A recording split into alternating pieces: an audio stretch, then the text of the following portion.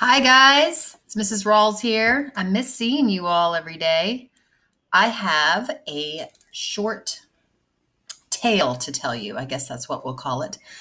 This week you're going to be reading a story in your reading books about a guy named Johnny Appleseed. You may have heard of him before, but I have a tall tale to tell you today about a man named Paul Bunyan. Maybe you've heard of him, maybe you haven't. But in this tale, you kind of hear crazy ways of how some of America's land and water were formed. And it's up to you to decide if you think the story is true or not.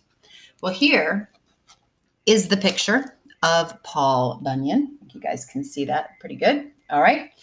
And this is, of course, Paul Bunyan. And then this is his ox named Babe. So I'm going to read the story and then we'll talk about it.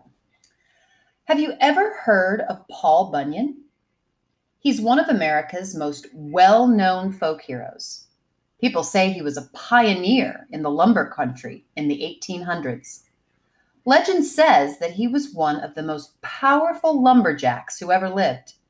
He was 20 feet tall, and his steps were as long as he was tall.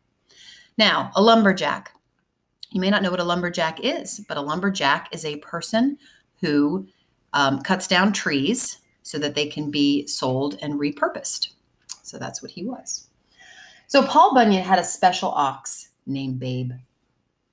Babe was as strong as 9 horses and weighed 10,000 pounds. Babe had horns that were so long that the men in the lumber camps would tie a clothesline to the tips of the horns and hang their wash out to dry. Here, from this tip to this tip, they would hang their clothes to dry. Sometimes Babe's hoofs made deep prints in the earth. Some of the lakes in Wisconsin and Minnesota are in Babe's old hoof prints.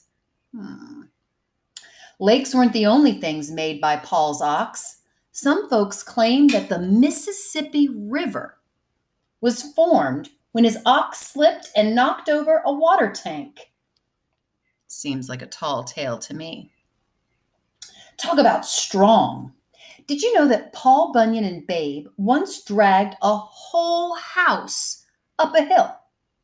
Then Paul went back down the hill, hauled up the cellar, and put the whole house back together again. Lickety-split. Now, do you know what a cellar is? A cellar is just another name for a basement. Don't have very many here in Florida. It says, have you ever heard of blue snow?